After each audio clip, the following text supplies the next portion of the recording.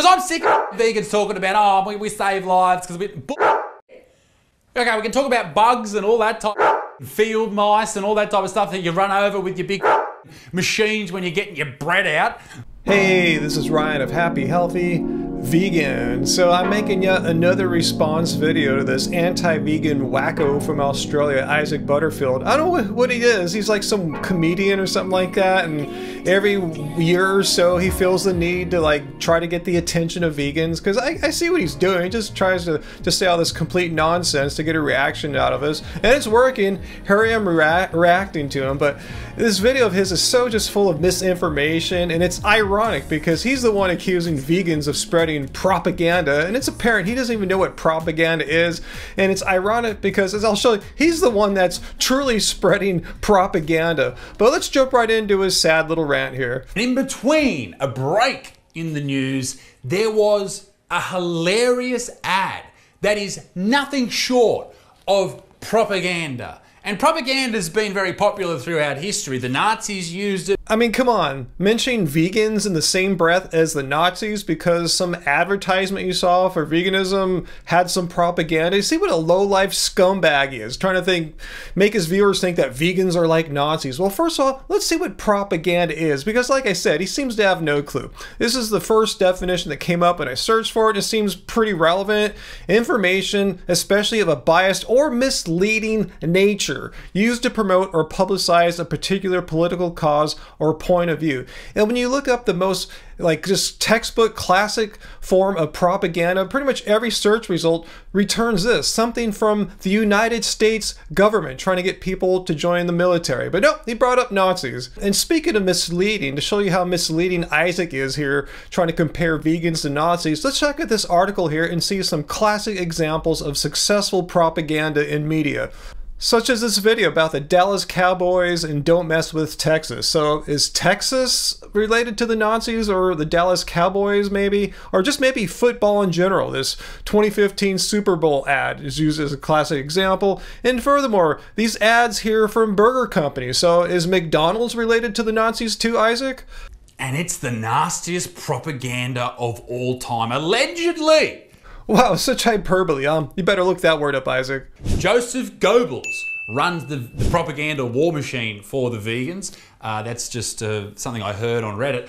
Again, nice job comparing vegans to Nazis, but this is where he likes to say, well, I'm just a comedian, don't take me so seriously. Well then, don't talk a bunch of nonsense about vegans and compare us to Nazis, you effing idiot. But yeah, apparently he does, the ghost of Joseph, and he's doing a really good job because this is the they come out with. Fruit and veg.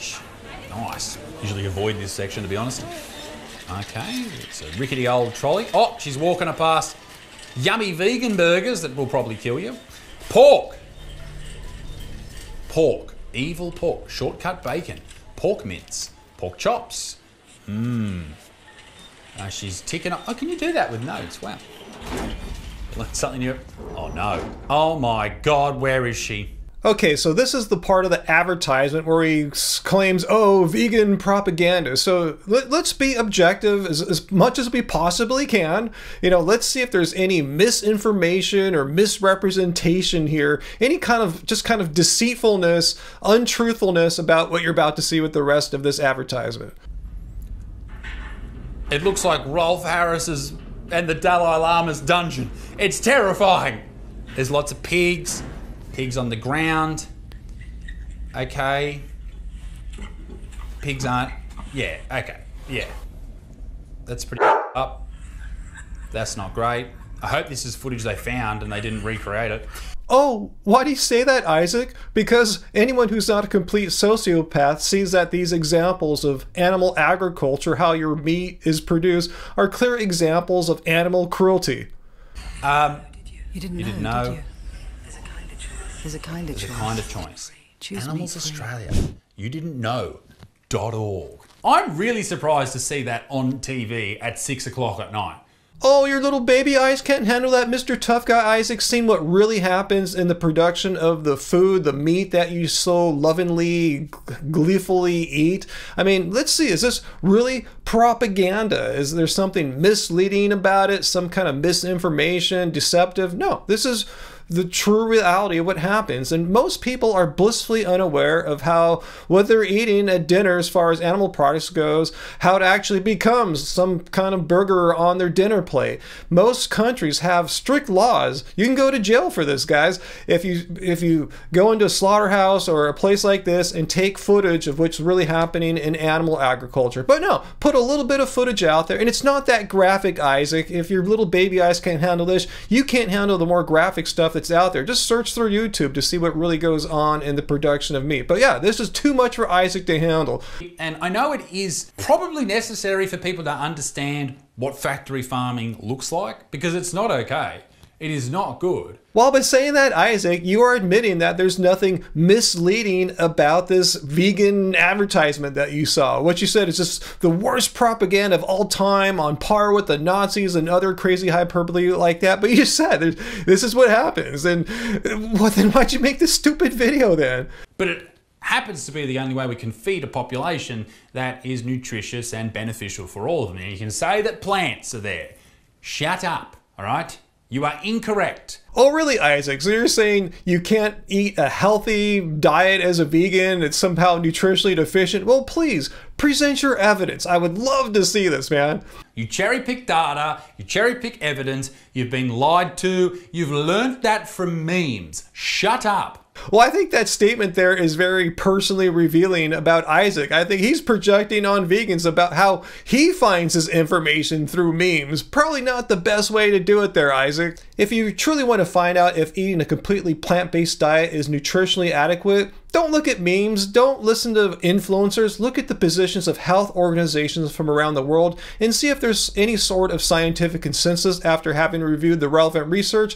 And the answer is a resounding yes, assuming that you're eating a balanced, sensible vegan diet rather than some extreme restrictive starvation diet of juicing or something like that. But Isaac says us vegans, we're cherry picking. Well, let's look at his own country, the government of Australia's dietary guidelines, and see what they say about eating a completely plant-based diet. And they're saying the same thing. Appropriately planned vegetarian diets, including total vegetarian or vegan diets, are healthy and nutritionally adequate. They go on about saying how it should be well planned. I just cannot see a world where we do not eat meat. We've been eating it for the entire history of humankind.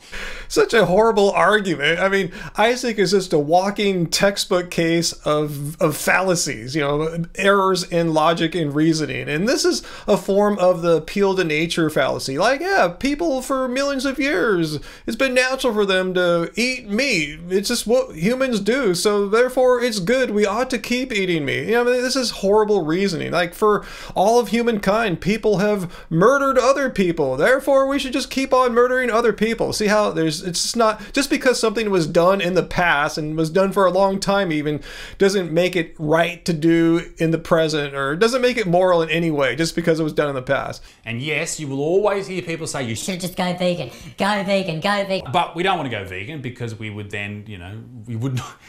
It just, like, there's so many arguments. You can talk about anemia, lack of B12, lack of protein, but it just sucks. His video is so ironic. He's calling out vegans for spreading misinformation and propaganda.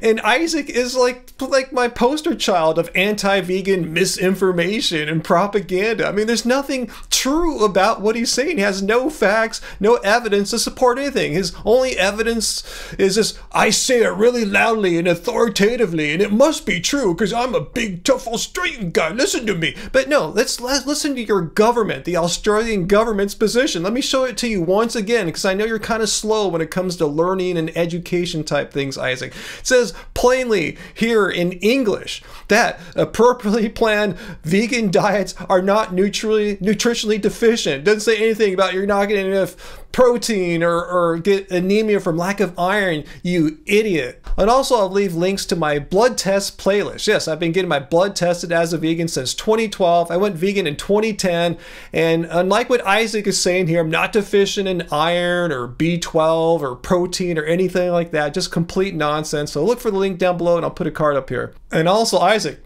where's your blood test videos? We want to see those, bro. It's a terrible group to be a part of. It's so dull and boring and shit. All right, it's hit the bell. Yet another fallacy here. This is called the ad hominem fallacy, when you attack your opponent's character or personality traits rather than the argument or evidence or something more relevant. Secondly, what he's attacking here is just completely baseless and false. There's nothing dull or boring or whatever you said there about being vegan. Just making stuff up. Propaganda, misinformation. Not to mention all the animals that vegans kill when they grow their little crops. But anyway.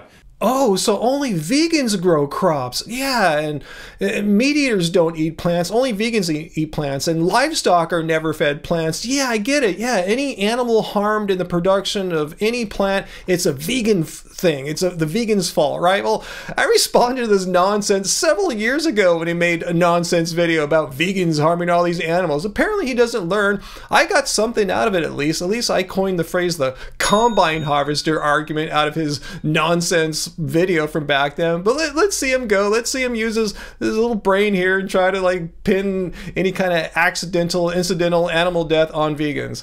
No, f it. Let's talk about that. Because I'm sick of vegans talking about, oh, we save lives because we... Okay, we can talk about bugs and all that type of field mice and all that type of stuff that you run over with your big machines when you're getting your bread out. So I think we all see where he's going here. We've seen this happen a million times. It's the result of someone not knowing what vegan means. They think it means, well, first of all, let's see what it really actually means. It's a stance against animal cruelty and exploitation. Animal cruelty and exploitation. Doesn't say anything in here about how we're absolutely perfect beings, and if a caterpillar or earthworm gets ran over by a turnip truck as it delivers the turnips to the market, that veganism is null and void. No, these are just bizarre definitions that anti-vegan idiots like Isaac come up with to try to define vegan in such a way that it's absolutely impossible to be vegan. This is another fallacy. This is also known as the nirvana fallacy or the appeal to futility fallacy, which means, yeah, we can never solve the problem of harm. I mean, there's always going to be some kind of harm involved in producing food.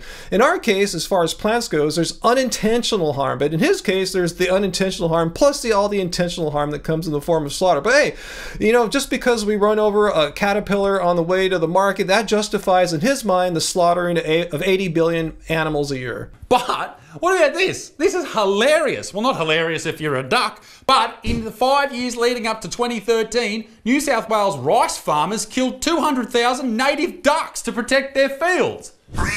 And you're blaming this on vegans because we consume more rice than meat eaters, which is false, or that we consume more grains than livestock? Nope, that's also false. At least 100 mice are killed per hectare per year to grow grain. That's a lot of grain that they have to kill, and a lot of mice. Mate, I mean, I just have to laugh. I mean, is Isaac just completely stupid and ignorant, or is he knowingly and willingly spreading misinformation, aka anti-vegan propaganda here? Like, Isaac, why do you think farmers grow so much grain to feed vegans? No, it's to feed livestock. Livestock eat more grain than vegans or even humans do. In fact, the United States could feed 800 million people with the grain that they produce to feed livestock. 800 million people, and that's a huge number because we have just a little over 300 million people here in the United States. But no, this is a vegan problem. Yeah, growing all this grain is a vegan problem. No, it's a problem because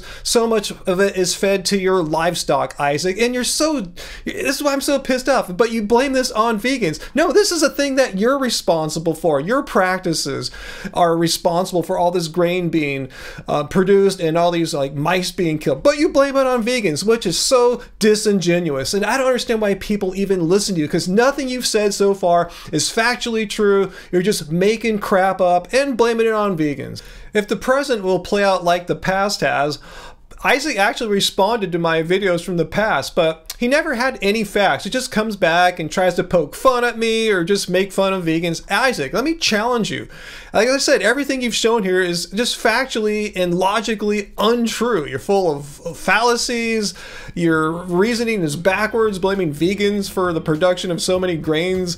I mean, if you do respond to me, Isaac, I would like to see some facts or evidence rather than you just making crap up. I mean, that's nothing. Anyone can make up any kind of crap. I mean, at least I do the honor and service of showing you the sources of my information, explaining the logic and reasoning. But I understand, especially through doing my Friday night live streams where I invite anti-vegans like yourself to come and try to debunk veganism, that 99.9% of you guys, you anti-vegans, are just utterly 100% incapable of producing just a basic, coherent, like logical argument or producing actual evidence-based information. You guys just make crap up, and I've seen this over and over again. So again, if I seem a little perturbed and angered right now, it's because of this. I'm just over idiots like Isaac just making nonsense up about vegans and spreading this nonsense to their large, impressionable followings who go on themselves to repeat this nonsense to others, and this